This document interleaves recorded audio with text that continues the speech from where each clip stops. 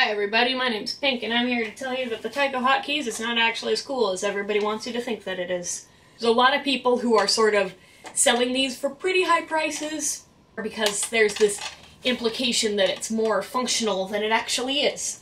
First of all, I do want to say that my white keys and my black keys are backwards because I took this apart and cleaned it and for some reason put them in backwards. People bust out the Rock Band Keytar and are like, this is a toy. This is more of a toy, and I felt like I should get some info out there so that people don't spend $80 or $90 on one of these thinking that it does stuff it doesn't do. Unlike all of my other Keytars, this one does not use AA batteries. You put two C batteries down here, yeah. And then you put one C battery up here.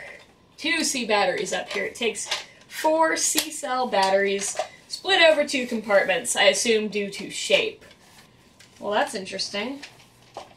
Apparently it decided it didn't want to have a video made of it today. Apparently I have enraged it. It is upset with me. The batteries might be dead. I'm still using the same batteries that were in it when I bought it off the eBay. I think I have 4 C-cell batteries, but I don't know for sure. So we're gonna double check.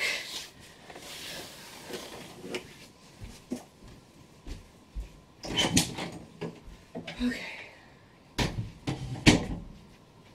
I did have 4 C-cell batteries. Oh, cool, that just happened.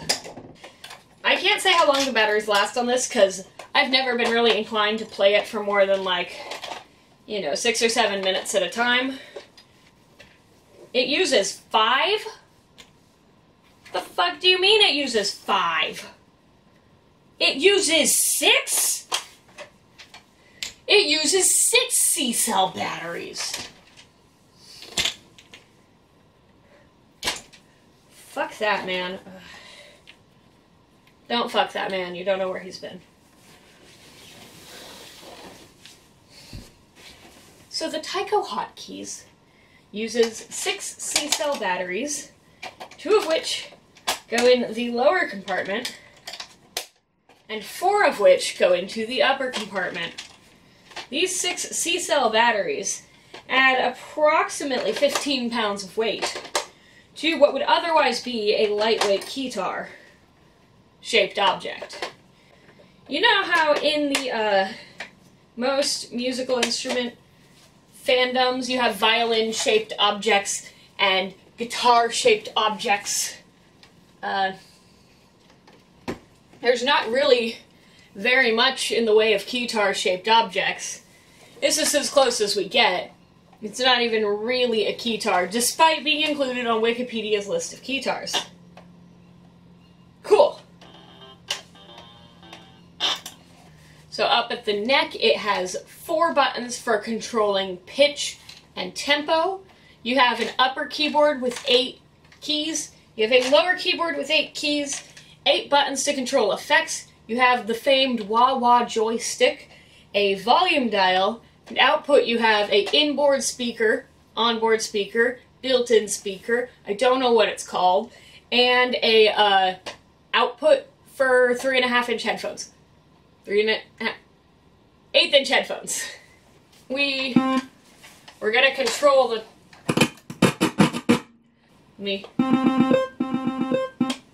So there is your Tyco HotKeyz. As for sounds and playability, you have your rhythms up here, and you have your leads up here. Oop.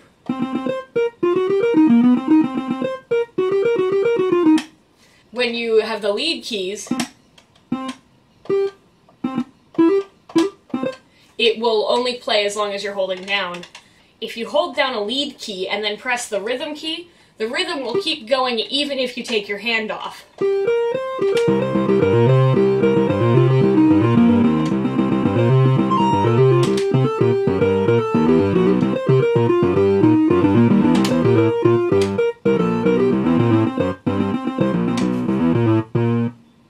So that is the basics in playing. On the whiteboard is that the first annoyance I have with this that I'll go back to is that there is no way when you're playing the two tracks together, there is no way to stop the rhythm track before the lead track. So now that we're back on the functions, alright, so if we're just going to go through them real fast, score changes it from the 3 modes. We are on rock, then there is oldies.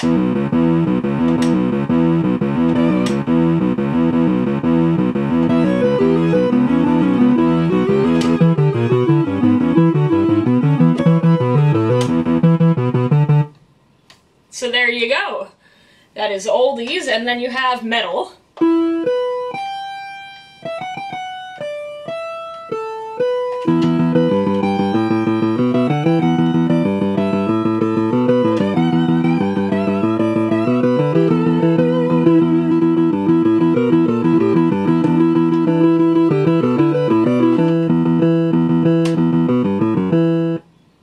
You've got keyboard, which has single and lead options. We've been listening to the lead option. Single option does this.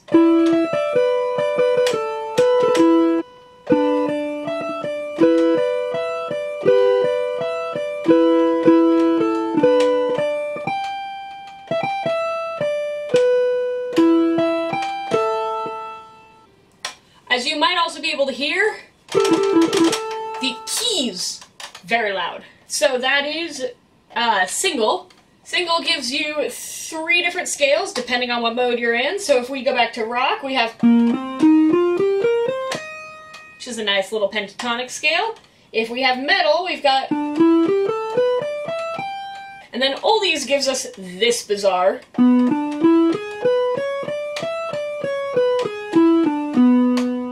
Is that, can somebody who plays other genres of music than I am identify if that is a blues scale or not for me? Please leave that in the comments. If you don't know if it's a blues scale, please leave a comment saying you don't know if it's a blues scale, or that your friend might know if it's a blues scale. The more comments you leave, the more visible my videos become to other people. So if you don't know what comment to leave and you don't want to leave a comment about music, can you please tell me the name of your cat? And if you don't have a cat, can you please pick a favorite celebrity cat and tell me to follow them? That's going to be good interaction right there. Totally relevant. There's no way to get a diatonic scale. You have those 2 pentatonic scales and then more notes. We get vibrato, which has 3 options: off, less, and more. As you can see, they all sound great. Then we get to the wah option, which has auto wah. Then you have manual wah. This is where the wah-wah joystick comes in.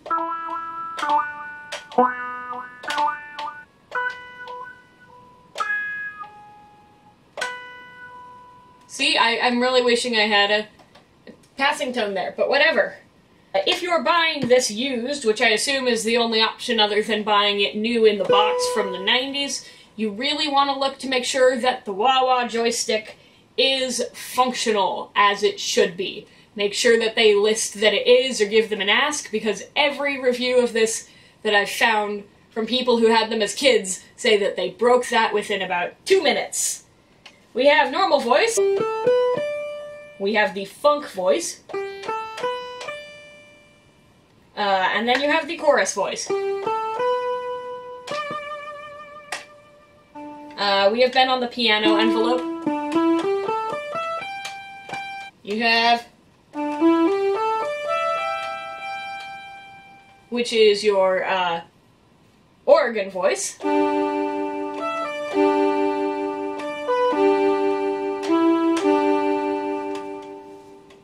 Your organ voice, and you have your pop voice.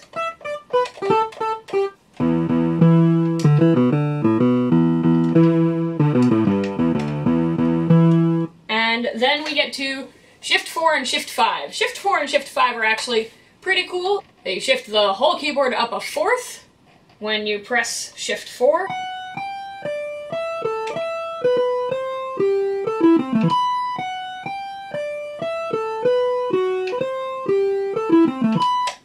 And then the Shift 5 shifts it up an octave. Or, no, it doesn't, asshole. The Shift 5 shifts it up a 5th.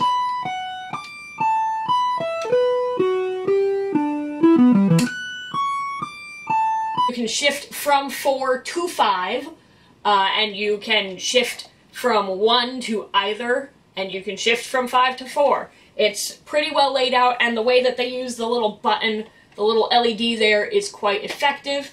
You may notice that I have not mentioned the buttons on the neck, and that is because they are useless. So, you have 4 buttons. In theory, they'd be really cool. One controls tempo, one controls pitch. When you press them, instead of pressing at, like, designated intervals, it just slides up and down. And good luck getting it back to where it was without turning this on and off. So here is our example.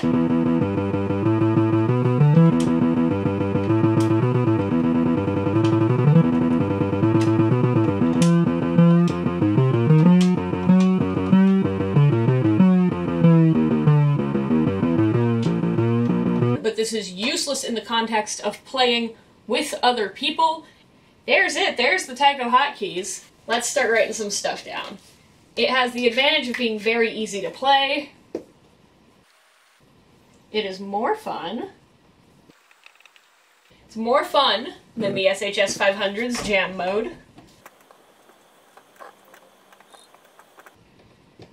Also, another thing that, like, took me a while to troubleshoot. So that's it reminding me that it's still turned on and I haven't interacted with it. So when I have my Wi-Fi hotspot turned on, it beeps a bunch. Ooh, someone left me a YouTube comment. See? There we go. How can someone play so badly and get so many views? It's the hair and the titties.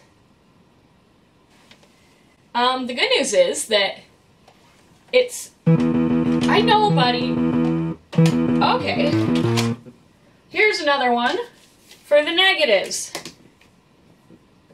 So something I didn't realize until I was making this video is that if you leave it alone for too long, it nags you. And like, so the SHS-10 and this Keytar, that's the Cup of Noodles Keytar, both turn off automatically after a certain amount of time. This one is 30 minutes, but you can change that time. This one is 7 minutes, and you cannot change that time, and it's actually very frustrating because it also deletes all your samples when it turns off. But that's another story. But this one seems to nag every, like, 2 minutes. And like, buddy, I got other crap I'm doing. You can't keep demanding me and my presence. You can't keep doing it. It's more fun than the SHS-10's jam mode. You get a lot of flexibility and the majority of the functions are well thought out. But the neck buttons. Cool. So there's like our main thing. The neck buttons are borderline useless, but the majority of the functions are well thought out. You could probably, I haven't done anything with it yet, but you could probably use this to come up with some pretty good backing tracks. It's probably really fun to improv over. But boy, do people want you to think it's cooler than it actually is. I'm not like disappointed by it or anything, but like it's probably fun to play with other people. I don't have friends, so I don't know. Do you fucking mind? It's fine. Is it a good Keytar? No. I work at a place that sells children's toys, and this is probably something that would sell, like, if we had it as a modern toy, this would probably sell for like 50 or 60 bucks, because children's toys are expensive. But don't buy it if you don't know what it does. Like, despite Wikipedia's listing of it on the Wikipedia list of Keytars, it is pretty much just a toy. So, there you go. If you can't play very good, then, this might be for you. According to that YouTube comment I just got, I can't play very good, so maybe this is my true instrument.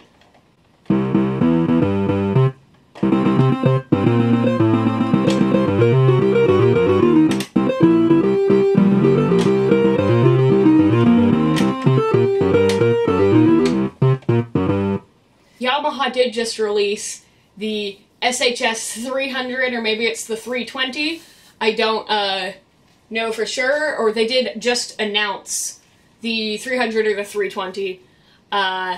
It looks like it's got most of the functions of the SHS 500. The 320 is also called the Sonogenic, or the 300 320 is also called the Sonogenic. It looks like it's the cheaper version of this. It doesn't appear to be something that they're planning on selling in the United States. So when this gets out, all of my followers who like commenting greetings from Brazil, I will need your help. I will need this Keytar. I have to compare the two to see if they actually fixed all of my least favorite problems with this one, because it is built in a new housing, and I'm wondering if the housing of this one is what held them back. I don't think it is. I think what held them back was the fact that they just didn't try. But you know what? You never find out until you have bought your 11th Keytar. So, on that note, I am going to pile all of my Keytars on this bed, and then I'm going to sleep in them. Sounds like a good plan.